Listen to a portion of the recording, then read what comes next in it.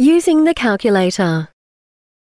Before entering your window size, make sure you have measured your windows correctly. You can find information on how to measure your windows on our measuring page. Enter your width and drop measurements in millimetres. If you have entered an incorrect measurement, the field box will highlight red. Please refer to the orange text to the right for available size ranges to enter correct measurements.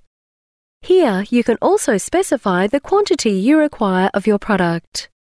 However, this will not update the unit price to the right. Select your product options before continuing with your order. Note that each product is different in its specifications. For information on each option, simply click the blue question mark to the side of the option title. For more details and specifications about your product, click on Product Info and scroll down. You can also choose the colour of your product one of two ways, from the colour option in Step 2 or in the Colours and Samples area below. Simply click on a swatch icon to see it appear as a larger image.